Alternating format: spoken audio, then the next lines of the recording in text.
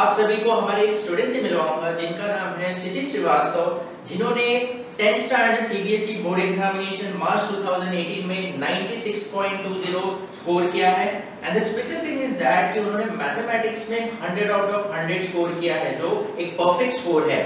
So he is among 0.1% of students only throughout the India who scored 100 out of 100, for which he got certificate from Central Board and also he got AP Mishra Memorial Award. So आज वो हमारे साथ यहाँ पर कुछ tips and study plan share करेंगे जो काफी यूजफुल होगा, जो स्टूडेंट्स इस साल बोर्ड एग्जामिनेशन देने वाले हैं और जो नेक्स्ट ईयर बोर्ड एग्जामिनेशन देने वाले हैं। So please see this whole video to get the tips from him that you can follow throughout the year and during the last minute preparation. Hope it will be helpful for you. Thank you. Son, Master Kshitij Srivastava, he scored 100 marks in mathematics in the AISSE examination, and we have our pillar and strong support, Mrs. Usha Trivedi ma'am, here to felicitate him with the special AP Mishra Memorial Trophy. Can we have a huge round of applause? We have our own Inaz Aryabhatta.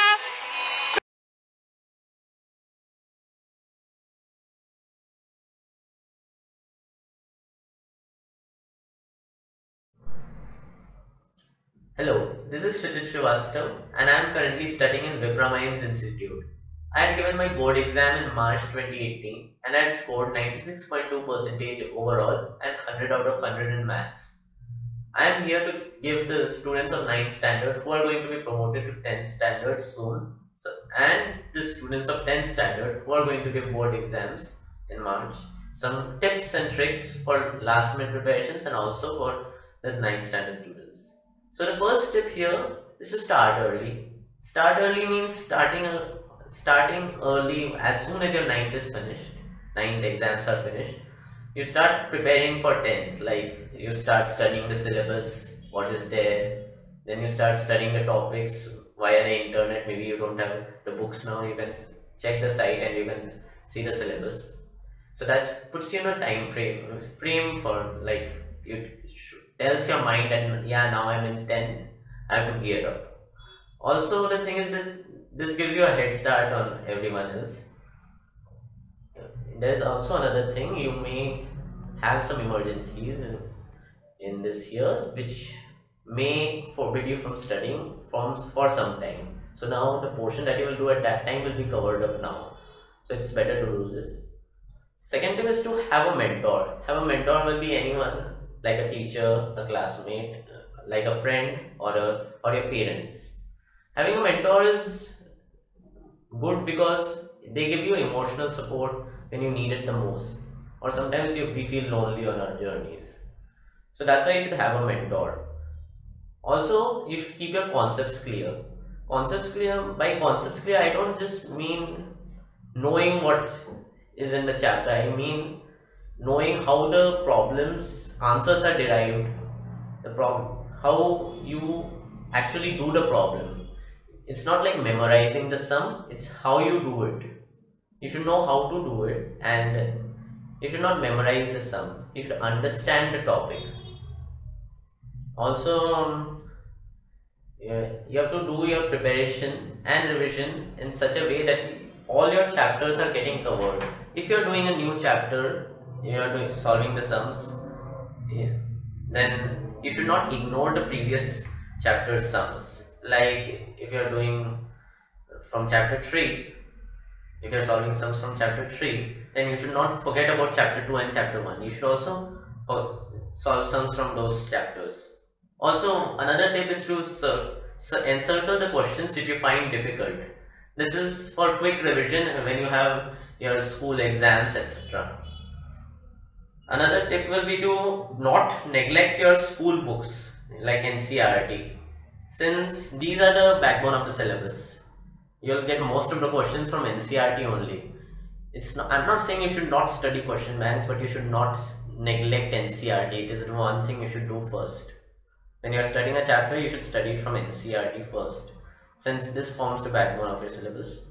And if you don't do it, you may miss out on some important points, and you should do all the solved examples and exercises. Another thing is some students skip steps in a problem. Like, it shows that they may have their brain may function fast, but you should not do it on your paper, since it may show that you have memorized your answer or you may have cheated. So you should write full steps and all the theorems you have used in brackets.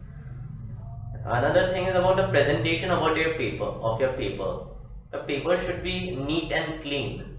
It does not need to be artistic. Your handwriting should just be readable, and your presentation should be good. Your paper should be neat in the sense that there is no smudge marks on it. You have not scribbled on the paper. You have not double written on it.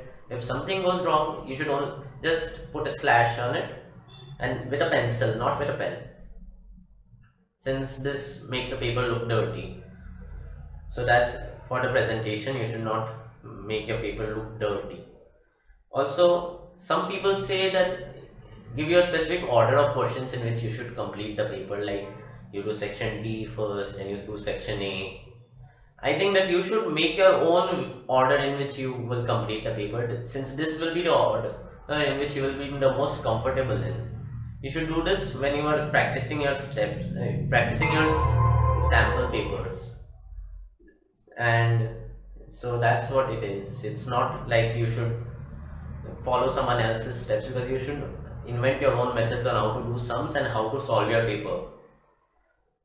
Then I have some last minute tips for some people for some of the students who now have the board exams approaching. Now you should have completed your syllabus by October at max. Then now you have 4 months remaining: November, December, January and February. These 4 months are for your doubt clearance and for brushing up on your knowledge on your previous chapters. What you should do now is just revise, and when you revise, you'll get doubts, and then you should clear those doubts with your teachers. The school will probably complete your portion till December, but you should not wait for the school. You should complete your portion till October at most, so that now that you will have doubts, because you will do further study on those things, so you will have to ask those doubts and clear them for yourself. So when you have to clear them yourself, you get extra time. So you get time for doubt clearance and your concept is clear. When like you're giving this, the paper, 1 month before the paper, you're like, the exam is approaching, the heat is on. You should not be too stressed at this time. You should be calm, because now is the time you have to do this is the integral time. 1 month before the exam, you have to do, things, everything, most of the things, but now you have to brush up on the knowledge. 80%, and you have to work on the 20%. Like now for maths, you have to study 2 to 3 hours at most during the 1 month. During this 1 month, you may have some difficult chapters in which you are not well versed in, so you give your 1.5 hours after 2 to 3 hours.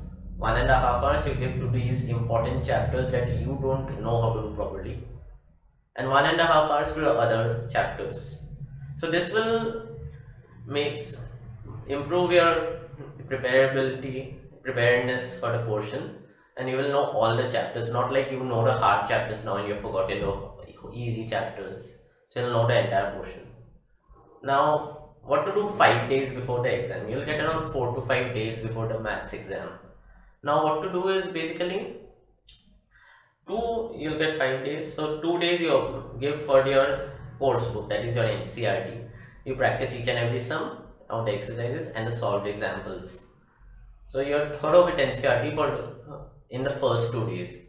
Last 3 days, what you can do is, you will have solved some sample papers from earlier on. You look at those sample papers, look at how you have done those questions, then look at how in the question banks they have done it. Look at previous year's papers, solve them, solve 1 or 2 question papers, sample papers during this time, and see how you are prepared. This will give you some motivation so that you can actually do well in the exams. Then the night before the exams, you should not stress too much. You should, if you're feeling it too much, you should talk to someone, because you should not be stressed before the exam. The night before the exam, sleep well, at least 5 to 6 hours. Wake up, reach the exam hall early, take your admit card, stationery, everything that you need. Take a stencil for triangles. Stencil, you get it anywhere in the stores. And take a stencil, take a long roller, etc. You all know that. And go for the exams. Reach the center 1 hour early. Sit in your place and try to relax. You will be stressed, but try to relax. When you get the paper, read it thoroughly. You will get confidence on what you can do with the paper. You will be confident once you read the paper. Start attempting it. Attempt it in an orderly manner. Don't be indecisive about what you are going to do in the questions, since you have already practiced it. You should practice the questions that you have already done. Like, you will have an option like this or this. So you may know both of those, but please do go for the easier one, since it has more probability of you getting more marks. And if you have any problems in any questions, leave them for last, since they may take up your time if you do them in the middle of the exam. So first do what you already know, and then do those questions which you don't know. This will increase your confidence, since you have already done these questions first, and now that you are doing the questions that you didn't know, you may be able to solve those now. So that's it. If you want to, I have shared some tips. If you want to score 100 out of 100 in mathematics, I wish you all the best for your upcoming board examinations. Thank you.